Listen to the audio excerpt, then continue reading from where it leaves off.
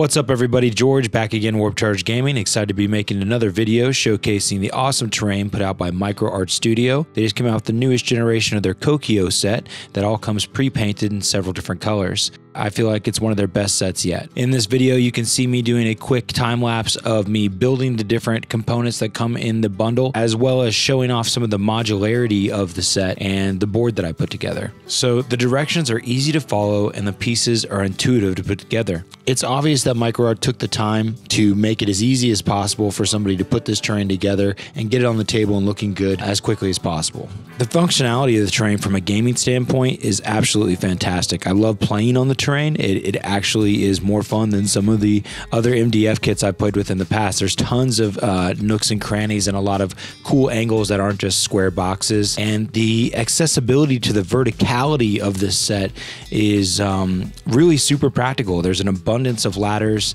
They have awesome stairs and bridge options, and the platforms are very functional for being able to move around on the tops and of the upper levels of the buildings. What's also great is not only is it super functional to play with and it feels intended to be made for the game of Infinity, but it goes a step further because Micro Arts has an official relationship with Corvus Belli. We're able to get the actual Infinity Universe type verbiage and art plastered all over this terrain, so you feel like you're in a place inside the Infinity Universe. That little extra lore detail takes the immersion to that next level. I gotta say, I've made a lot of Infinity boards and I've never had more fun and felt like I'm actually kind of playing the game when building a board as I do with this Kokkyo set. The modularity of the set just offers so many different combinations and it's really hard to go wrong. Everything you do just tends to look cool and it locks into place in a functional way where you don't feel like you're balancing things in a precarious way. It's all very comfortable to use and easy to set up and easy to play with. I gotta say, playing with the Micro Art terrain has gave me an enriched experience playing Infinity,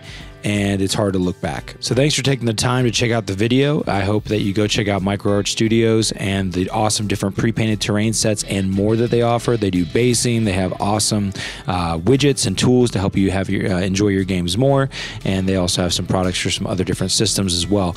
Great company, great people, and I highly recommend them. As always, thanks for tuning in. Keep taking fun seriously. Catch you next time.